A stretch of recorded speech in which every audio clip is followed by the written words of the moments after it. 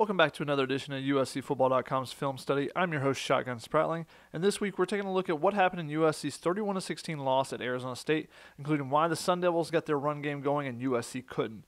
As a reminder, we've recently opened up our Film Study series to non-VIP members of USCFootball.com on our YouTube channel, but only VIP members get access to the videos the week following each game. So if you want the latest breakdowns without a delay, make sure you subscribe at USCFootball.com and become a member of the Peristyle, the largest community of USC fans on the internet. This week we're going to start with the defense, and we'll start with Arizona State's first play from scrimmage, where we're going to get an action that they will use throughout the night. On this play, the Sun Devils actually have an extra offensive lineman down here lined up as a tight end, so they can get a complete overload actually, because they're going to pull these two backside linemen. This is something they did throughout the night. They'll pull these two weak side linemen, try to get them over here with the extra 3 to 4 linemen on this side, create a giant hole, try to get a big run just to start the game out. But Drake Jackson's going to play this perfectly. We're going to see him up here, 99. He's going to read these two offensive linemen pulling, and as soon as he sees this motion to come down, he's going to scream right off the hip. Stay on that hip, go straight down the line, and be able to get to the running back, because he's going to be patient. He's going to be waiting on those blocks. Drake Jackson doesn't get the tackle for loss right here, but because of the penetration he has, Greg Johnson's able to get up there and create the tackle at the line of scrimmage. No gain on the first play, but we'll see this action over and over throughout the night from Arizona State, and it ends up being something that gives USC struggles at the very end of the game. USC's defense did some nice things throughout the night. It was just overshadowed by the explosive plays they gave up. One of those nice plays they had was this first third down. They're going to force a 3 and out for Arizona State. You're going to see USC, they're going to show an overload blitz on this side. They're going to bring pressure off this. So Arizona State, to counter it, they're going to think, all right, well, let's run a wide receiver screen to the other side. We'll get out, we'll get some space, and they won't be able to get anybody over to make the play. But Raymond Scott's going to make a beautiful play on this. You're going to see him here at the snap of the ball. He's taking off, and his coverage zone is this area right here. But as he's running across, he's not just straight running to his area and not looking at the play at all. He's seeing what's happening on this play. He sees the action of the wide receiver here and reads it perfectly. And he takes a peek back right there to see what Jaden Daniels is doing, sees he's throwing that screen, and he gets in perfect position. Look at him set up. He evens his shoulders up, squares his shoulders up, squares his hips up, goes and makes the tackle on 3rd and 7. USC gets off the field on their first third down. It's always fun to watch guys improve, and Max Gibbs is a guy who got switched over to the defensive side, so it's been really interesting to see his progression so far this season. But just showing off his pure strength here, we see him right here. He's actually going to be a little bit slow to adjust to this when they have the motion. He's going to move over a little bit late, not going to get a great start off the ball, but watch what he does once he gets moving. He's going to go man-to-man here against the left guard and just going to stand him straight up. Doesn't have great leverage here, but look at the strength here and does exactly what you want him to do. Throws the lineman out of the way and goes to try to make a play. He gets bear hugged on this play. You can see the arms around, and because of that, he's not able to make the tackle on this one. But it's been fun to see Max Gibbs progress. We saw him get his first tackle for loss in this game. He just continues to make strides week after week, and it's really fun to check him out and see what he's been able to do this season. But Arizona State's going to score on the very next play. We're going to see they're going to pull 2 linemen, something they did all night. This time it's going to be the center and the right tackle. And when you see these pulling linemen, you got to have someone shoot the gaps. You got to get some penetration. You can't have guys just sitting back, catching, and waiting for the blocks to get to them, which is what happens on this. No one gets any penetration. On the outside, Chase Williams is kind of waiting for the block to come to him. And because of that, he's trying to read this. He's trying to make sure that he keeps the outside edge. But because of that, he doesn't get any penetration. And you see that Rashad White's actually able to double team on Raylan Goforth and then still get outside to Chase Williams. Now, Kanai Mauga has a little bit of a chance here. He dives, tries to get through the traffic and make the play, but Trainum just a very patient run once again. He's going to get through there, and because Kanai Mauga can't make the tackle, Trainum's got the clear line of sight for the end zone. He's going to get in. Greg Johnson's going to get a little hit on him, but not enough to keep him out of the end zone, and Arizona State gets on the board first. USC was able to create 3 turnovers on the night, including this terrific play from Tuli Tuipulotu. You're going to see Max Gibbs actually going to get some penetration, has a chance for a tackle for loss, can't get him down on the ground, but watch Tuli Tuipulotu. Has a guy dive at his legs, try to cut block him, misses that. He gets inside of this guy, 2 guys trying to block him, neither one of them can. He puts the right arm around to start to bring the tackle, but then punches with the left, and just a perfect delivery here on the football, and then the mayhem starts. You have Hunter Echols. He has his first opportunity. Nope, not happening. How about Chris Steele? You gonna be able to field this one? Nope, that ball bounces away. Chase Williams, Kanai Malga, Kalen Bullock. Everyone's jumping in. Raylan Goforth is going to end up being able to get the ball. He's in the pile as well. Now you got Chris Thompson coming in and burrowing in at one point. You got Max Gibbs is about to jump on top of this pile. I mean, look at this big boy. Whoever's on the bottom of this pile is not happy about that. But then you also have Stanley Taofu come over here and just delivers a butt punch, right into the butt of the Arizona State offensive lineman here for whatever reason. Then you got Chris Thompson is going to jump in. He's going to start burrowing in. Basically, every single Trojan on the field has a chance at this football or gets in the middle of this pile, except for Isaac Taylor-Stewart. He was on the opposite side of the field. He's the only one. You got 10 other guys all fighting for this football. Raylan Goforth's going to come away with it, and USC is going to get their first turnover over the game. USC scores and takes the lead, but then immediately gives the momentum back to Arizona State with 2 back-to-back plays here. Just a quick screen pass out to Rashard White, and then he's just going to break tackles. No one wants to tackle him. Break tackles. Try to strip it. Nope. Spin away. Try to strip it again. Nope. And just continues to run. I think it was a 26-yard play right here. But then Arizona State's going to hurry up to the line. We're going to fast forward real quick here. They're going to hurry up, get up here, and USC is completely out-leveraged on this play. Now, what I mean by that is look at where the center is right here and look at where all USC's back 7 defenders are. You've got a cornerback up here, and you've got one linebacker that's directly head up with the center. Your safety is head up with the center. So at most, you have 3 back-end defenders here on the left side of USC's defense, the right side of the formation for Arizona State. You see multiple guys are still kind of trotting over here while Arizona State is snapping the ball. And because of that, they completely out-leverage USC. They get outside, and it takes only one miss for Rashard White to turn up and be off to the races. And you're going to see that right here in the hole. He puts his foot in the ground and makes Chase Williams miss. And because Kalen Bullock is actually jogging over here, not hustling to the play initially, he's going to catch up with Rashard White because he's got the speed. However, once he gets to him, it's at the 5-yard line, and he spins him into the end zone, where if he would have been sprinting to the other side of the field, which is probably why he's slapping himself in the helmet right there, maybe he gets there at the 10, and maybe USC stops them from scoring. Maybe they force a field goal inside the red zone. But USC, this all started from not tackling the play before and not being ready to go once the ball was snapped, with ASU hustling to the line to attack USC on the backside of that play. USC has struggled to get consistent pressure this season. Besides sacks and TFLs, what it can also do is create turnovers, and we'll see that on this play right here. You have Greg Johnson blitzing off the edge. The tackle's going to go out to him. Kanai Malga's following inside. This guy goes back inside for some reason, but watch Jaden Daniels. He senses this pressure is coming. He's actually going to take a hitch in his throw before he gets rid of it, and because of that, he's trying to get rid of the ball, knowing the pressures. He's about to get hit, and he throws it high. Xavier Alfred's all there by himself, is able to catch this one, and USC gets their first interception of the night, their second turnover, but it all starts with the pressure and Jaden Daniels feeling Kanai Malga coming from his backside as he's about to get rid of the ball. Jumping forward to the fourth quarter, this is a similar play as the 50-yard touchdown that'll actually happen on the next play.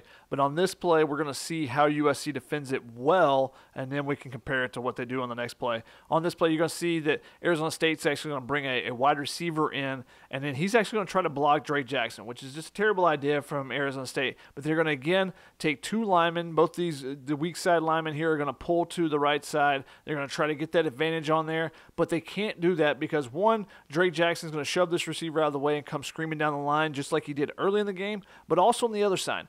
Jacob Lichtenstein is going to get some penetration here. Instead of waiting and seeing what the play is to come into him, he gets some penetration, and now you see the running back is having to make a move in the backfield, 3 yards in the backfield, and because of that, that gives the other defenders more time to get to the ball. Drake Jaxson coming straight down the line. He's able to make the tackle right here. He and Lichtenstein combine, and it's a 1-yard gain. That's exactly how you want to play it. Now let's take a look at what happens on the next play. This time, 2nd and 9, USC's bringing pressure. You're going to see Greg Johnson blitzing, Kanai Malga blitzing, but the lineman takes off and USC gets no penetration. Jacob Lichtenstein's not coming down the line hard enough, and he can't get there. Maybe it's because it's late in the game. He's a little bit tired. He's played a ton of snaps, but also on the other side, last time we saw Lichtenstein getting some penetration upfield. Right here, you've got Drake Jaxson. He's just kind of holding the edge. He's waiting, and he's kind of catching. He's waiting to see what happens. He's, catching the block, and then let me see if I can get off of it and go make a play. He can't make the play here. He tries to make the tackle in the hole, misses, whiffs on it, but then the big one, Chase Williams as the last defender, he's got to make this play. He's got to make the stop, give up a 10, 15-yard gain, but you can't give up the 50-yard touchdown, which is what Rachaad White's going to get here. No one's going to catch him. He, weaves around so Kalen Bullock can't get him, and because of that, Arizona State takes an 8-point lead, which just proved to be insurmountable for USC with the way their offense was going in the second half. The final play we're going to look at on the defensive side is a 3rd and 3 with 4 minutes and 10 seconds left. USC's down by 8. Even if they give up the field goal, if they can hold them to a field goal attempt, maybe they miss it, but even if they make it, 4 minutes left, you got a chance to come back and get 2 scores. But, Arizona State's going to continue driving on this, going to be able to punch it in at the end. They're going to pick up 3 3rd and shorts on this drive because it seemed like the USC defense just without a juice, had no life, had no energy, and you can see it on this play. You're going to have everyone kind of doing their job, but no one actually getting off blocks. You're going to see Kanai Malga's going to get locked up. The only guy that comes free is Chris Thompson because they leave him unblocked. They get him to hesitate a little bit with this motion here, but you see Tulu Tuipulotu, he gets, the offensive lineman is going to do a good job turning and sealing him off from this to create this little bit of crevice. You're going to see Stanley Taofu's getting pushed a couple yards down the field. You're going to see the linebackers, get blocked here, the safety get blocked here. It's not like there's a huge hole for him to run through, but everyone's just kind of pushing their man. No one's actually coming off that block to make the big play, to make the big stop here. And because of that, Rachaad White isn't going to have a huge hole to run through, but he's going to continue to be able to push the pile. He's going to keep those legs turning. No one's actually coming to make the tackle. Everyone's just trying to kind of stand around trying to push the pile into him rather than coming off, grabbing him and throwing him down on the ground. And because of that, they're going to get 4 yards right here. And like I said, they're going to have another 3rd and 1. They're going to pick that up. They're going to score. Rachaad White gets his 3rd touchdown of the game, and that's just the dagger in the USC heart. Let's switch over to the offensive side for USC. The first play we're going to look at is on the opening drive. 4th and 3, USC has moved it into Arizona State territory. Chance to take an early lead.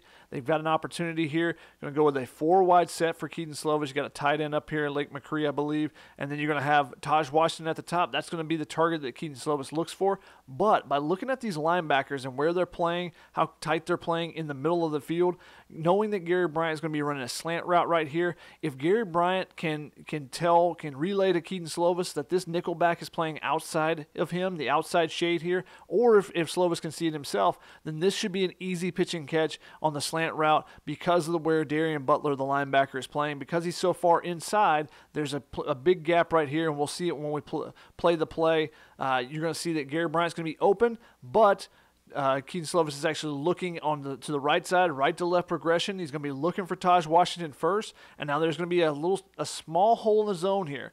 Taj Washington's going to sit down. You see there's a little window here. And because this cornerback takes 1 step with his left foot outside, this is when Kedon Slovis has got to try to throw it in the window to the outside here to try to get it away from the middle linebacker because he's more dangerous threat on this particular play with where he is stationed compared to where the cornerback is.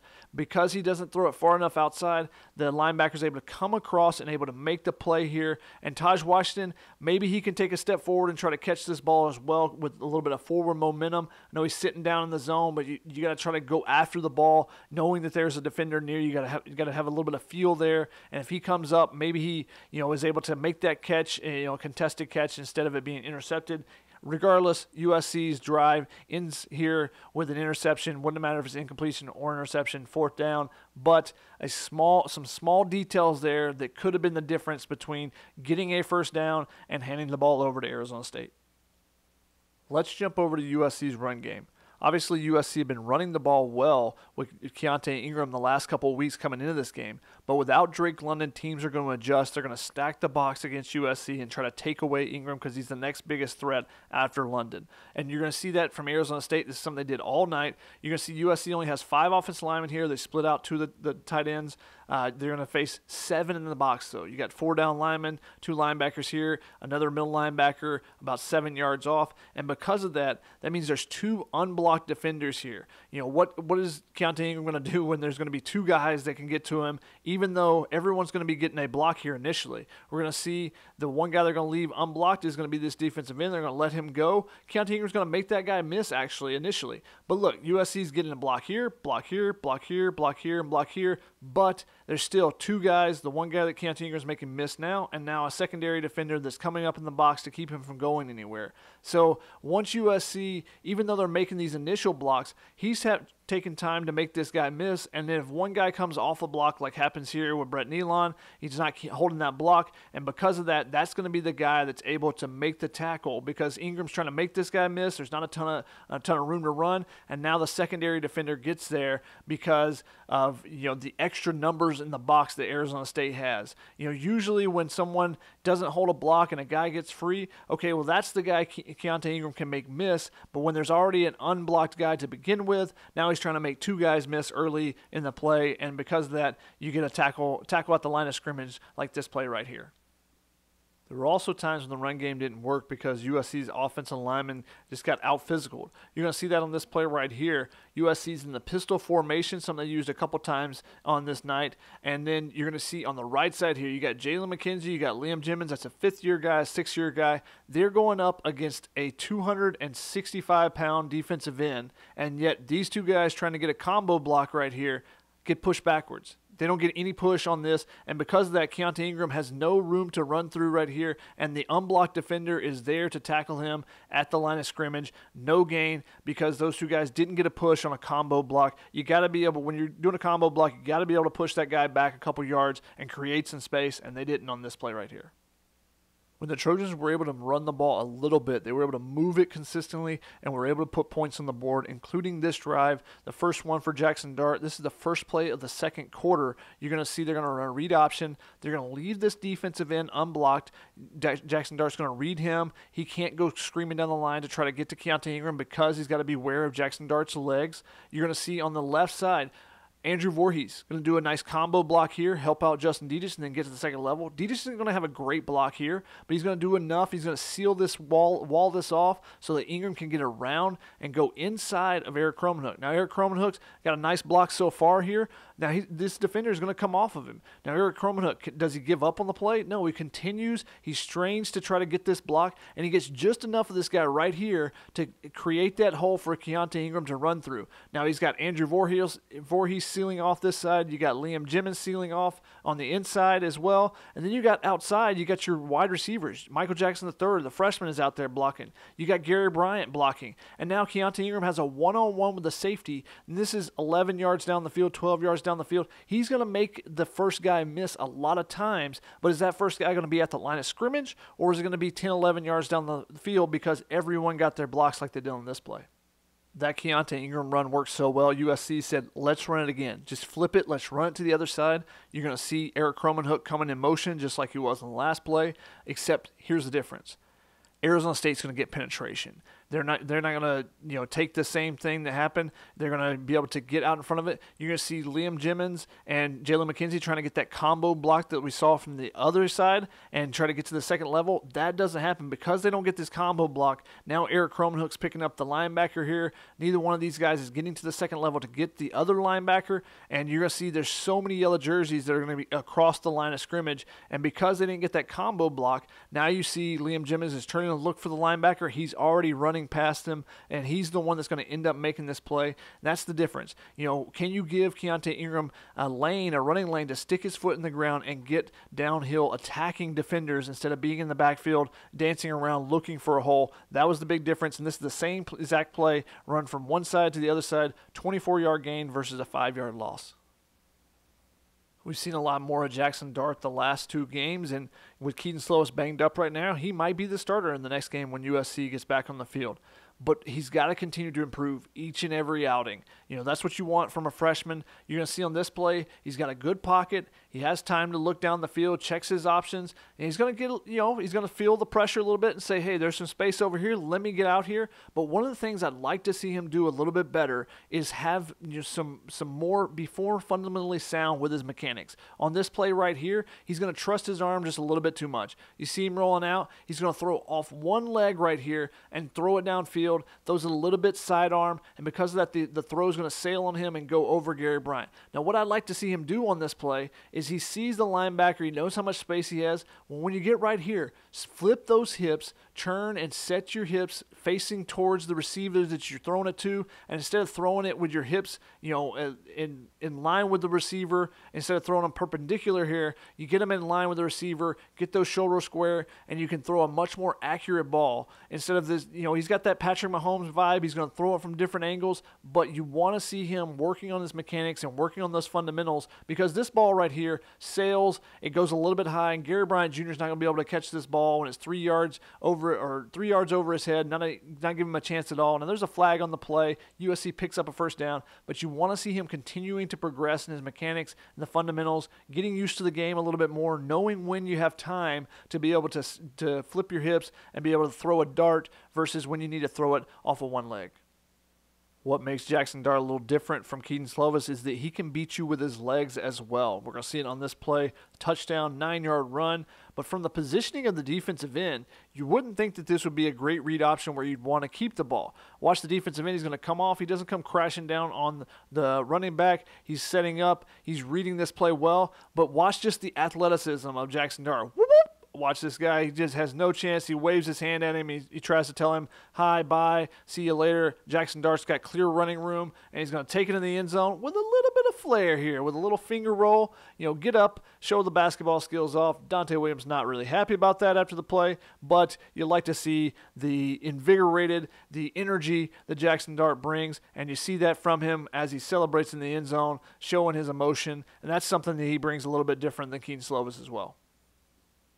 One of the things USC struggled with on offense in this game without Drake London was creating separation with the receiving options, whether it be tight ends, running backs, wide receivers. And one of the things I think they can do a little bit more of to help out the receivers, help out the tight ends, is use motion. And we see it right here. You're going to see the defender is right on top of Gary Bryant Jr., ready to defend him, ready to go for that route. But by using this motion, watch where this defender ends up at the end of the when the ball is snapped. He's got to go over the top of the rest of his teammates. He's going to end up on top of this. And now instead of 2 or 3 yards off the line of scrimmage and off of Gary Bryant, now he's like 8 yards off of Gary Bryant. And also, this motion right here, this is a coverage indicator. By going in motion right here and by the DB following him, now Kedon Slovis has a pretty good idea. This is going to be man coverage. And so he's looking at his targets on this play. He's going to look. He's going to find Gary Bryant Jr. He's going to find him on an out-breaking route. Good throw, puts it on him. And there's a 3rd and 6. USC picks up a first down,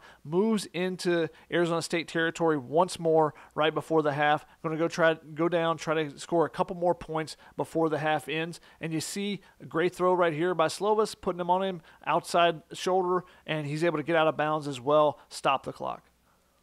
Here's an example of the issue I was just talking about. You're going to see one-on-one coverage.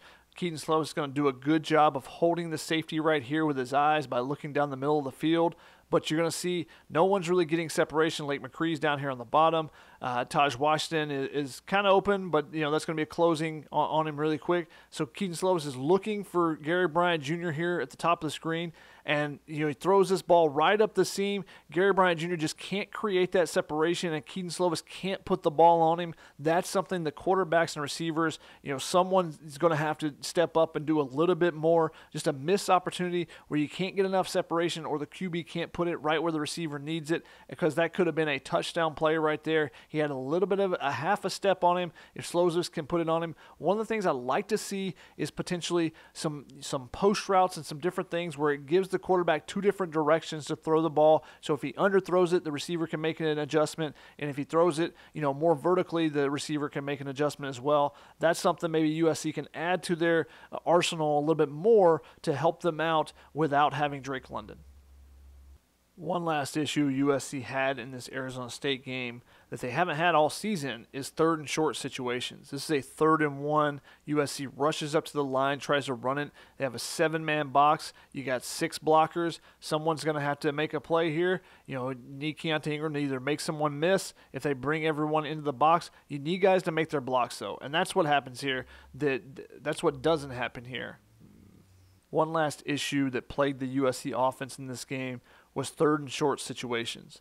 They had multiple opportunities where they were not able to pick up first downs, and that's something they really excelled at this season. This right here is a 3rd and 1 here in the 3rd quarter. USC is trailing 17-10. They got an opportunity in plus territory to go in and try to get a touchdown and even the score up. But they're going to have to settle for a field goal because they just don't get the blocks. They rush up to the line. There's 7 men in the box. They're going to try to block them with these 6 blockers, 5 offensive linemen, and Eric Cromenhook, but you're not going to get a good hole on this right side. You're going to combo block with Liam Jimmons. He's going to come inside on the defensive tackle and try to combo block with Brett Nealon to create a lane right here. But the problem is that Jalen McKenzie and Eric Cromenhook both get pushed inside. They just get outworked, out-physicaled here, and there's no hole for Keontae Ingram to run through. There's supposed to be a hole right in this area to get him up there to get a yard. So Keontae Ingram's going to look at it and say, okay, I got to try to get outside. Darian Butler, though, unblocked. He's going to be able to get past the first guy oftentimes, like I said earlier. But now the defensive end has come off the block of Eric Cromenhook. He's able to make a play, and because of that, you lose 4 yards, and USC has to settle for a field goal. They came into this game, had successfully picked up 25 of 29 when they had been in a 3rd and short situation, 3rd and less than 3, but in this game, they really struggled with it, and we saw it on this play right here. The final play we're going to look at is a little bit of a strange play call. It's a 3rd and 3. It's either a strange play call or a terrible read by Kedon Slovis. It feels like this is a read option that they would want to run with Jaxson Dart. Instead, it turns into Kedon Slovis trying to race for a couple yards and just having nowhere to go. So this is either going to be a read option where Kedon Slovis is reading this defensive end down here, or it's a QB keeper the entire time. Either way, it's a little bit strange to me. We're going to see that USC actually misses this defensive end. You're going to see Andrew Voorhees. He's going to go inside and try to get to the linebacker. Or Jude Wolfe also does the same thing, comes out the linebacker. This guy was actually, you saw him put his hands up. He was expecting the block from Jude Wolfe to come across, but because he doesn't block him, you see that the defensive end is unblocked here, and now suddenly Kedon Slovis has no lane to run through. If they get this block right here and Andrew Voorhees kicks out the linebacker, you see there should be a little bit of a crease here, and if the other secondary defender can't get over the top, and if Justin Dedich holds his block right here, this should be a lane for Kedon Slovis to run through, so it could work out for them. However, this doesn't seem like a play that makes much sense to be running with Kedon Slovis versus Jaxson Dart, and USC, again, 3rd and 3 situation that they don't pick up, unfortunately for USC. So this is going to be the last play we'll look at. Thank you guys so much for joining us, but once again, just a strange play call, one that didn't seem to work out for USC, as you see right here.